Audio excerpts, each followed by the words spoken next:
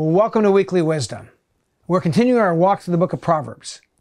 And today, we're going to think about this idea that words can bring joy to both the people who hear them and joy to the person who speaks them. And that might seem kind of strange, but I want you to listen to this one simple proverb, Proverbs 15, verse 23. In Proverbs 15:23, we read these words: "A man finds joy in giving an apt reply. And how good is a timely word." A person, a man or a woman, can find joy in giving an appropriate, an apt reply. That's an amazing thought.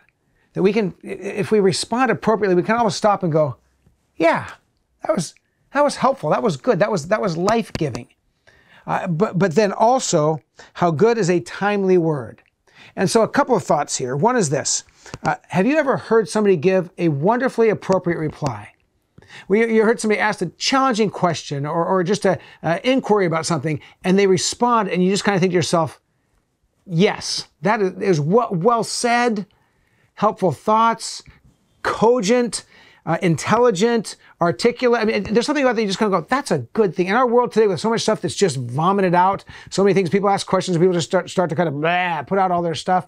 When someone actually gives an appropriate, an apt, an appropriate reply, that's wonderful. You've also, and I've also had times where you hear somebody ask a serious question or interacting with somebody, and all of a sudden the reply they give is harsh, it's not thoughtful, it's inappropriate.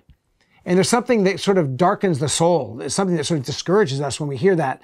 And when we speak things that are appropriate, that are timely, we find joy in it. As I was thinking about this simple proverb, I thought about a man named Harold Corver.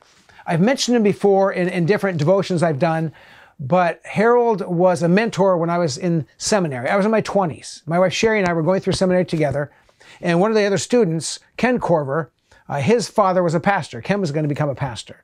And I've stayed in touch with Ken for the last 40 years that we've walked through ministry together.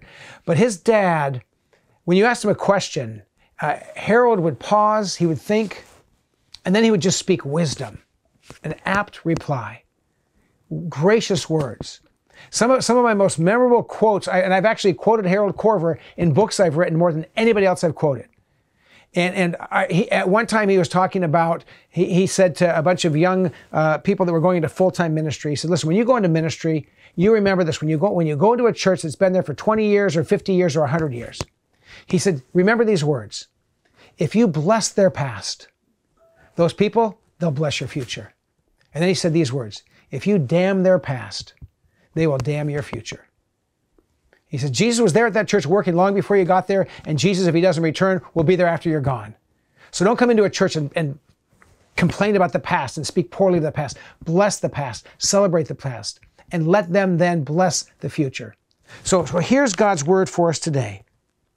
A person finds joy in giving an apt reply, and how good it is to speak a timely word. I want to encourage you to slow down.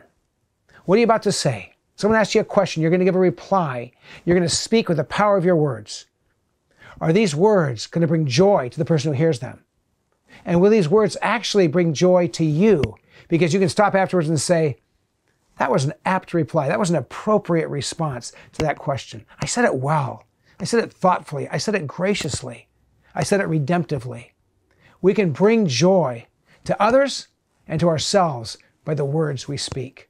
That's God's wisdom for you today. Lord God, this is our prayer, that we would learn to give an apt reply, that we would stop and reflect and not just blurt out whatever comes to our mind, but speak words that bring life and hope and healing and grace. And then let us take joy as we see the joy in other people's faces when they hear what we have to say. We pray this in your name, Jesus. Amen. Blessings on you. And again, if you're not part of a local church, join us online or on campus at Shoreline Church at 9 and 11 on Sundays. If you have a home church, get engaged there, be part of the body of Christ. Have a great week.